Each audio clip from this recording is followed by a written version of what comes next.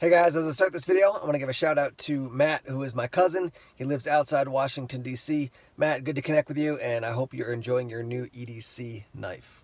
Hey, what's up everyone? Tim here from Everyday Tactical Vids. Today we're talking about this right here, which is the TOPS 3X Dicer or XXX Dicer. This is, as you can probably tell, a kitchen knife. You can see it's been used. We've got some kind of staining there. What I'm going to do is talk through my experience with the knife, and I'm going to roll in footage of the knife in use as I actually do that. So I've got a couple other kitchen knives from TOPS. Let me show you here.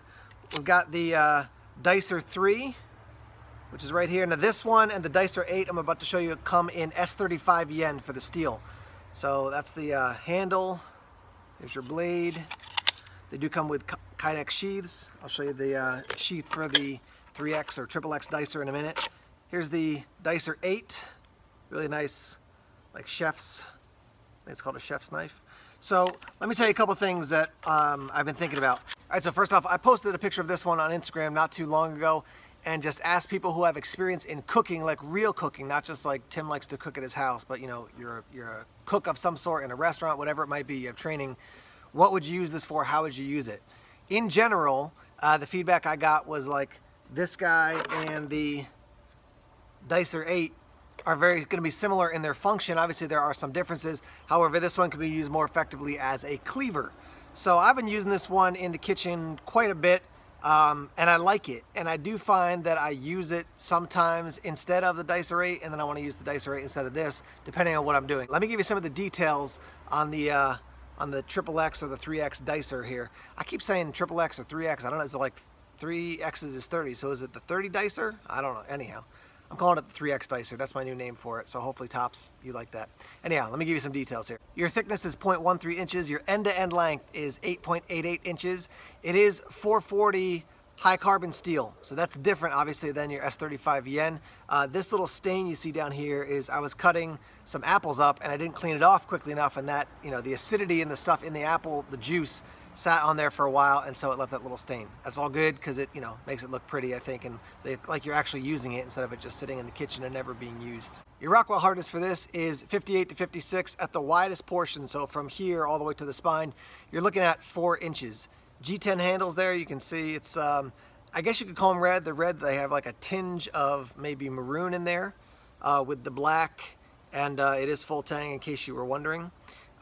Comparing this one, again, with the Dicer 8, some similarities as far as you've got G10 handles, different colors obviously. Again, S35 yen and 440 high carbon for this one. So one thing they did note on the website is that this is good for a pinch grip. Now the others are as well, but this one in particular, basically, you know, you're gonna hold it like this and do your chopping.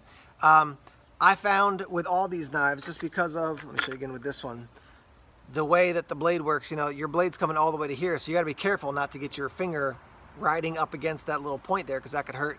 Same thing with this one, not on this point, but on this point right here. So you just got to be attentive. I found this one when I'm slicing through maybe smaller things like, say, tomatoes or maybe onions, and then when I get done, because of how wide it is, that 4 inches across, I like to use it to scoop things up and put it into like a bowl or something like that. Here's a look at it in the Kydex and then drawing it out like so. You want to be careful when you're sliding it in. Just make sure you're not putting it in at a weird angle. Nice and level, and then slide it in. It'll lock in. If you really shake this thing, hold it like this and shake it, it will come out. This is actually how I keep it in the drawer because it is so wide. I don't want to try to put it into a, I just don't have a drawer deep enough. That being said, you know, I use it, make sure I clean it off, dry it off, and then give it maybe 5 minutes to like dry it off with a towel and then let it air dry, and then once that is done, actually put it back in. So let me roll in some footage here of this knife in use, and I'll just give you some thoughts on it. So it did the job for everything that I placed in front of it. Like I said, I like to use it to slice and then scoop. You can certainly do that with a chef's knife or with the Dicer 8. The Dicer 3 not so much just because it's so small. But this one is going to be more effective in that just because it is bigger. You can kind of use it almost like a spatula to scoop things up. I did also notice that because of just the size of it, and it works like a cleaver, like a small cleaver in some ways, which is really nice as well. Now this knife is not made to be an outdoors knife, but it is made to be used for cooking. So if you're out camping or backpacking, whatever, and you're going to be doing a ton of cooking, especially for a lot of people, you're probably going to want a knife like this, or maybe the Dicer 3 or Dicer 8, instead of just trying to, you know, use your pocket knife to cut a ton of things up. Now you can do that, obviously. It's just going to be much easier and more efficient with a bigger knife like this guy. But I use it to cut a variety of things, so meats, vegetables, fruits, all kinds of things, and it did the job for all of them. It is going to be a little bit easier to sharpen because of the being 440. I don't think S35VN is terrible, but just, you know, 440, it's going to it's probably going to dull more quickly, but that also means you can sharpen it more quickly. I've had this thing for probably 4 months, and I have not had to sharpen it up really at all. So I don't think I've put it to a sharpener once as I'm thinking of it. So obviously it's kept the edge, and I've used it quite a bit. So as far as your price points for these different knives, $127 for the Dicer 3, $189 for the Dicer 8, and then this one is coming in at $199.